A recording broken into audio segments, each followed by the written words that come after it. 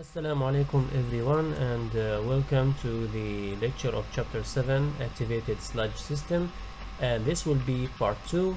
Part 2 will be talking about the reactor design, and we will start to solve some equations and some problems.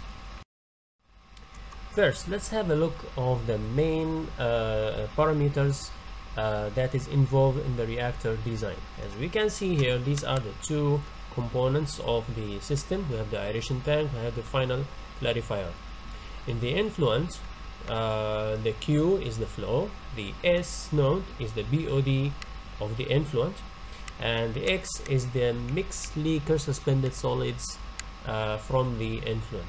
Same goes to the aeration tank. V is the volume, and same goes to the final clarifier. So this is the schematic of complete mixed reactor, and later we will give more details on these parameters and the equations derived. Okay, first of all, we have to achieve a mass balance in the system, and we know that mass balance means the inputs equals the outputs. Okay, so for the system of activated sludge, we will make two kinds of mass balance. First, mass balance of suspended solids, which means the biomass, which means the microorganisms. Okay, so biomass in plus the biomass that has been grown in the aeration tank should equal the biomass out. Okay, the biomass out is the biomass getting out of the with effluent plus the biomass which is wasted as sludge. Okay, so this can be represented in the following equation. Biomass in is Q naught times X, Q in meter cubic per day and X in kilogram per per meter cubic, okay, so this will give us the concentration of biomass in, or the rate of biomass entering, plus the biomass growth.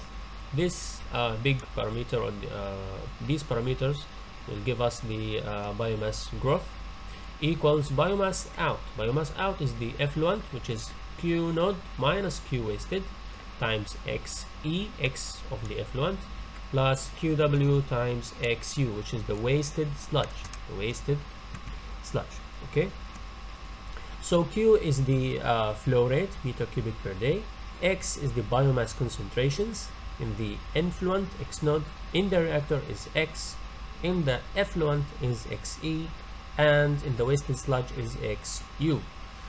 The BOD is the soluble food, or the substrate, okay, is represented as S naught and S, kilogram per meter cubic.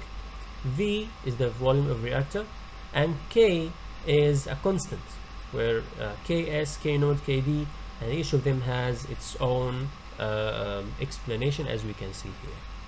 Okay, so this is the mass balance of suspended solids. Now let's make mass balance for the food, okay, for the substrates, or for the BOD.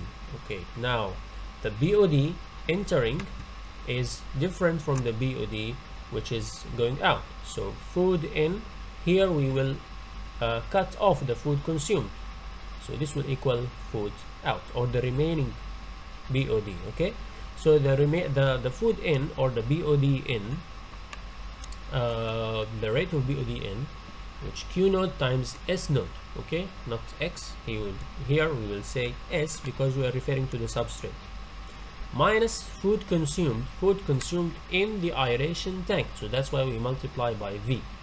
Okay, and these parameters representing the food consumed equals food out. Food out is one component in the effluent, and the other component is in the wasted sludge. Okay, so this is the mass balance. Y is the decimal fraction of food mass converted to biomass, and this is a new parameter here. Okay, but here we have some assumptions. This will make the design more easy, more simple, and more practical. So the first assumption is that the influent and effluent biomass are negligible. Okay, so we will concern only the biomass inside the tank, inside the aeration tank. Okay, we will not take into consideration the biomass before the system or the biomass after the system, I mean the influent and the effluent. Okay, so those will not be taken into consideration. The second assumption is that the influent food concentration S0 will be immediately diluted to the reactor concentration, which is the S final, okay, because of the complete mix regime. So here we will consider, or we will take we will consider that the tank will be completely mixed and the BOD final is always at the aeration tank. In practice, the BOD final will not be from the first moment in the aeration tank, otherwise we don't need high retention time.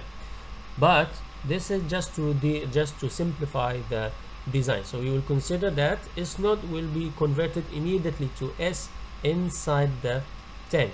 Okay, and the third assumption is that all reactions will take place or will occur in the tank only, which is we will not take into consideration any side reactions in the clarifier, in the secondary clarifier. Okay, so all the reactions will be only in the tank, and therefore the volume V represents the volume of the reactor only, I mean of the aeration tank only, not the secondary treatment. Okay, so V in all the equations, V is the volume of aeration tank. Okay, now taking into considerations these assumptions, the previous assumptions, so equation 7.1 and equation 7.2 will be modified, I mean will be changed. So in equation 7.1, the term containing x node and xe will be omitted, and equation 7.2 will be rearranged. So 7.1 and 7.2 will be changed to 7.3 and 7.4 respectively. So as we can see here, and joining or combining 7.3 and 7.4 because they have similar parameters, so so 7.5 will be generated. Equation 7.5, it is also one of the most important equations in the design of activated sludge system. So continuing with the now let's continue, I mean with the design equations. So the hydraulic detention time in the aeration tank, the reactor, is T equals V over Q naught. The mean cell residence time, this is also called the sludge retention time. It is, or the sludge age, or the average time that the sludge or the microorganisms spend in the reactor. Okay, how much time the sludge spend in the aeration tank, this is the TC, as you can see here. Okay, and substituting equations 7.6 and 7.7 into equation 7.5 in the previous slide, so we will have 7.8. 7.8 also one of the most important equations in the design of activated sludge systems. Now the concentration of biomass in the reactor, which is the mixed liquid suspended solids, is found by solving the equation 7.8, and that gives us the equation 7.9 as we can see here. And then the volumetric loading rate, which is the mass of BOD in the influent divided by the volume of the reactor, which is how much kilogram of BOD is applied for each 1 meter cubic of the aeration tank.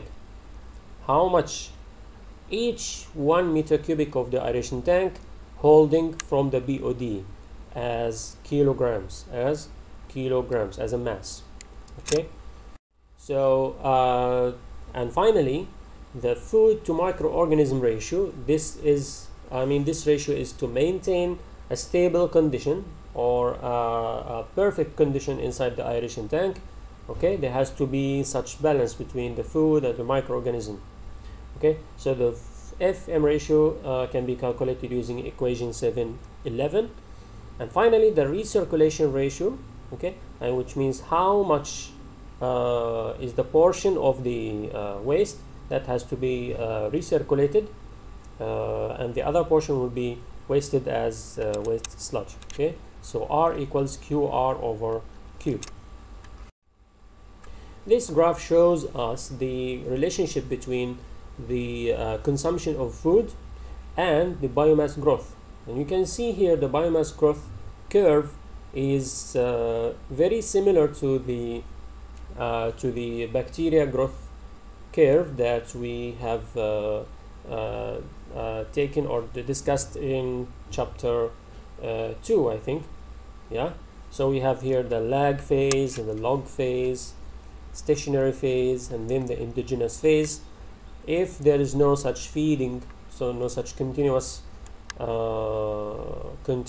operation, so this is just for one cycle of operation.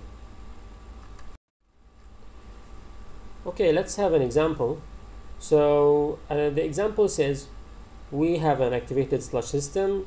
This is going to be used for secondary treatment of 10,000 meter cubic per day of municipal wastewater. So this is the Q node. Okay, after primary clarification, the BOD is 150 milligram per liter. This is the S node, the food, the substrate, and it is desired to have not more than 5 milligram per liter of BOD in the effluent. So this is the S, or the S in the final effluent. Okay, a completely mixed reactor is to be used, and a pilot plan analysis has established the following kinetic values, which is Y, KD, okay, Y and KD. Assuming the mixed leaker suspended solid concentration of 3000 milligram per liter, okay, so the underflow concentration of 10,000, this is XU, underflow concentration of what? Of X, okay, 10,000 milligram per liter for the secondary clarifier. Okay, so this is XU, this is XU, 10,000. So determine the volume of the reactor, the mass and the volume of solids waste each day, and the recycle ratio. Okay, let's have a look at the solution. First, we can calculate the volume. In order to calculate the volume, we can use this equation. 1 over Tc equals the rest of the equation, as you can see. But Tc is not known, so we can assume the value of Tc. So select Tc equals 10 days. Okay, solving equation to the previous equation with Tc equals V over Q. We know that Tc equals V over Q, and Tc is 10 days, so we can calculate the value of V. Okay, now we know that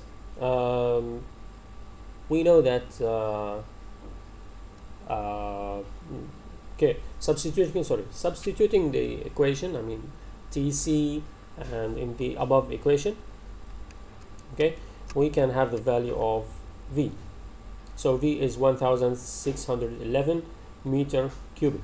Okay, so here we have the equation, we have Tc equals 10 days, and then we apply the equation as above, then we got the value of V. And you see, using the equation 7 in the previous slides, okay, we have Tc equals Vx over QWXU. QWXU, this term, okay, this term represents the solid wastes per day, okay, the sludge wasted per day. We can calculate it as a mass, and we can calculate it also as a volume. Okay, so calculating as a mass, it is V times X over Tc. V is 1611, X is 3000, and we substitute as 3 because it has to be in kilogram, not in kilogram per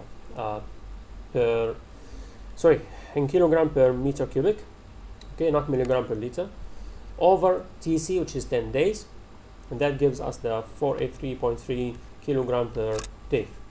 Okay, and volume of solids in terms, I mean, we can calculate the QWXU as a volume, so we have to divide by XU, and we know XU equals 10. So I mean 10,000.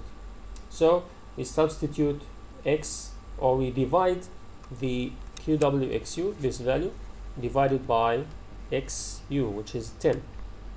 Okay, so the answer, I mean the volume of solids per day, which is like, it's like a flow, so it's 48.3 meter cubic per day. Now, in order to calculate the recirculation flow, okay, or recirculation ratio, so let's construct a mass balance for the final clarifier. As we can see at the bottom of the screen, we have this is the influent and effluent of the final clarifier. So we can say that input equals output. So the input is Q naught plus QR, and all will be multiplied by X. Okay, so this is the biomass input, and the biomass output is first is Q naught minus QW times XE, and then plus QR plus QW times XU. You can see here those are the two parameters. Okay, but we know that XE will be omitted because it goes to 0. Okay, so the equation will be converted to will be rearranged like this: Q naught plus QR times X equals QR plus QW times XU. So we can calculate the value of QR. So QR equals 10,000, this is the value of X, times times 3, okay, sorry, QR, this is the value of 10,000 is the value of Q naught, okay, times X minus 483.3, okay, divided by 10 minus 3. This is these are the values of X. So this will be equal to 4217 meter cubic per day.